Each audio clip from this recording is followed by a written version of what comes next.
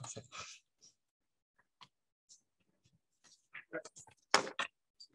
Hi, everyone. Let me briefly introduce myself. I'm a second-year PhD student with a background in physio. My supervisors are Eve Oberwurst and Tom Wilcoxon. Today, I'm delighted to be here today to talk to you about sensorimotor change and its impacts on fall risk in people with dementia. My presentation is divided into 4 main parts. I'll start with a brief background, then we look at risk factors for falls, and after that, I'll explain how those factors are associated with each other. And finally, I'll mention implications for future studies and clinic as well. So as you are all aware, dementia is a public health priority, and it's not a part of aging. Worldwide, approximately 50 million people live with dementia, and this prevalence is expected to be almost to be doubled in the next 10 years due to the impairments in cognitive, physical, and sensorimotor abilities. Falls are a complex multifactorial issue and a major cause of injury to older adults, which results in significant mortality and morbidity. And older adults with cognitive impairments are more likely to fall than their peers without cognitive impairments. Moreover, fall risk is almost doubled in people with dementia because of impaired vision, cognition, and mobility, which often leads to long-term hospitalization, delirium, and mortality, and worsens the dementia outcomes. This leads me to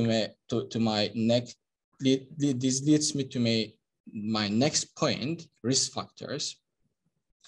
And cognitively impaired people share some well-established risk factors such as vision impairment, motor impairment, fall history, or environmental hazards. However, there are other risk factors that are more specific to people living with dementia. Zhang et al. Categorized factors related to fall risk as environmental, psychological, medical, cognitive, and physical and sensory factors. And as you see, underlying factors are specifically related to dementia. Today, I'll focus on sensory input and sensory integration. According to systematic review on fall risk, gait problem, cognitive impairment, and sensorimotor issues are among those factors highly associated with risk of falling. And gait is an attention-demanding, high-level, and controlled task, and it requires an ability to integrate sensory input, execution, and motor planning.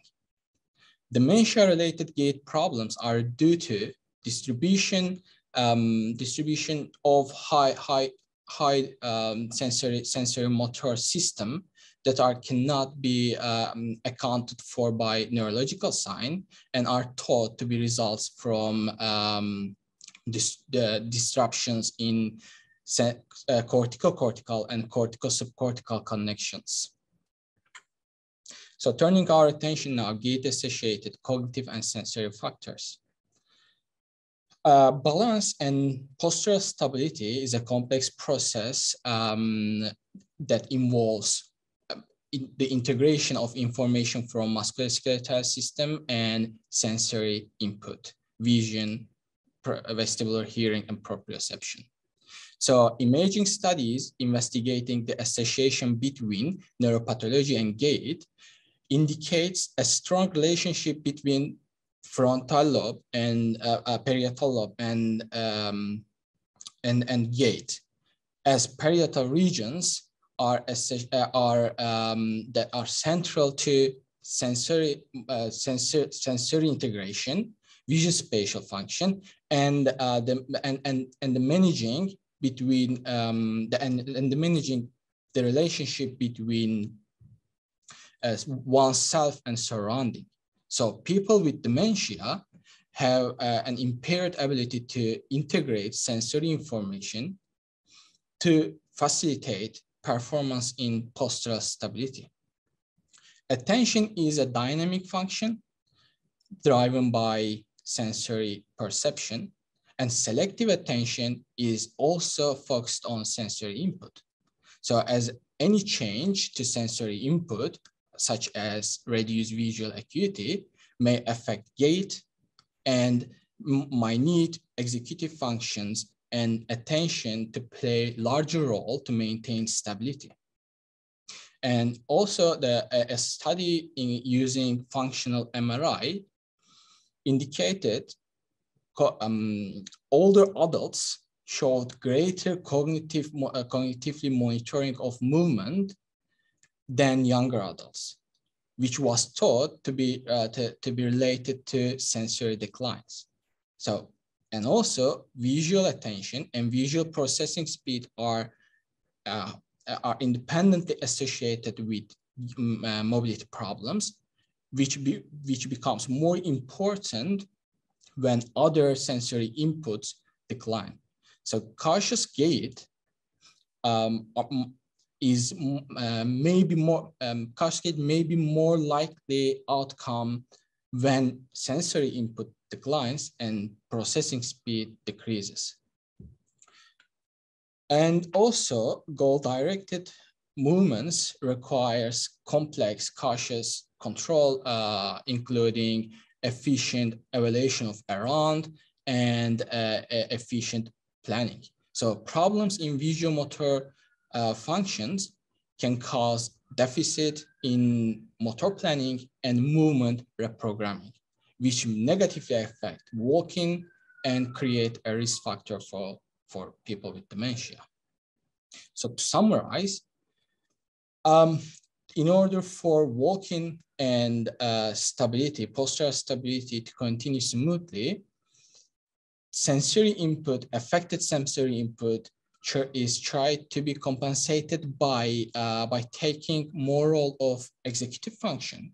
However, the fact that executive function and cognitive functions are also affected in people with dementia doubles the risk of falling in that population.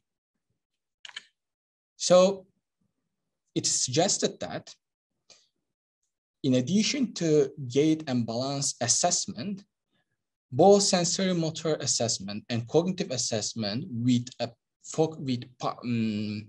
particular focus on executive function should be integrated in fall risk screening.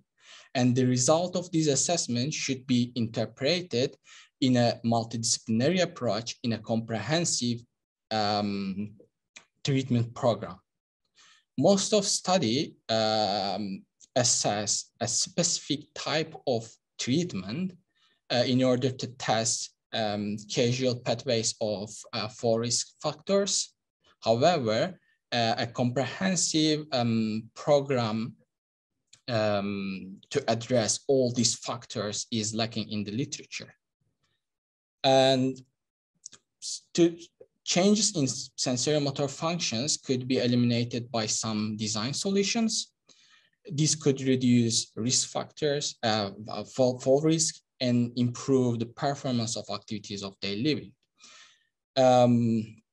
In a paper written by Hogerworth et al. In 2019, it was reported how the negative effect of sensorimotor change could be reduced using some home-based design solutions.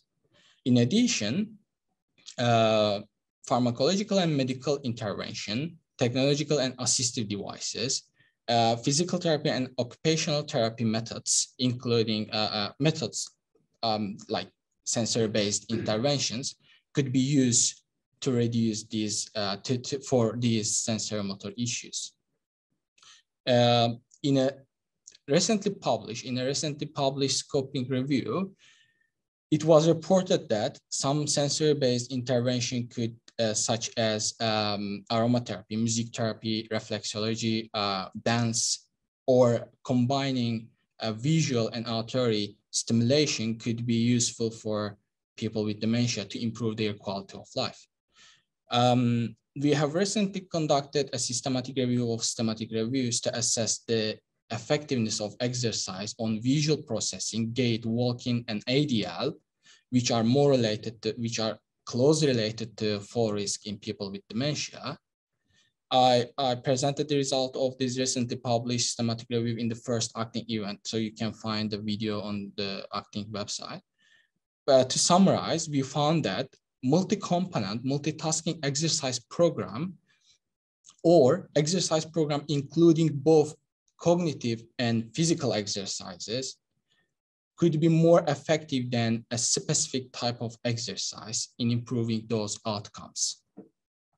Therefore, we are currently trying to design an exercise program including eye movement training and maybe auditory stimulation, like sensory stimulation, in addition to resistance exercises, using some game design, game-based design, game-based exercise program, and to let me sum up my main points. So it's necessary to understand how sensory motor change affects people with dementia, and take this into account in both assessment and treatment to reduce risk factors for falling. And so yeah, thank you very much for listening. I'm happy to answer your questions if you have. Yeah. I thought that was really interesting. So I guess I just have a question of how you would see this sort of screening being implemented to provide these sorts of interventions. So let's say you have some form of screening that takes into account all of the risk factors that you specified, including gait, and those people that maybe come up as a high risk of falls and get taken onto certain intervention programs, including exercise and the like. I don't know if you've got any idea of how often people would need to be screened, because obviously some of the factors that you're talking about might change with the progression of the various forms of dementia. So I was just wondering if you had any ideas of how that could evolve. Yeah, to provide intervention, we should assess their vision and hearing and other sensorimotor change before the intervention, but they should be checked their vision and hearing regularly to reduce risk factors for falling in that population. And there are some technological devices, for example, Maria used for her study to check their hearing using an application. It's a basic application provided by who, I think, I'm not sure if she can talk about it later. So they can use this type of application to check their vision, hearing, and other sensory motor function. I think, yeah, it would be a good opportunity to use technology as well. I think it's the answer for your question. I'm not sure. Any other questions from the room, or questions? Do we have questions online for Ahmet? We can also discuss these presentations and ideas that we've got from them later in the sandpit session. So thank you very much. Thank you very much. Leslie, would you like to come up and get your presentation on? Fantastic. Okay, so we are next going, well,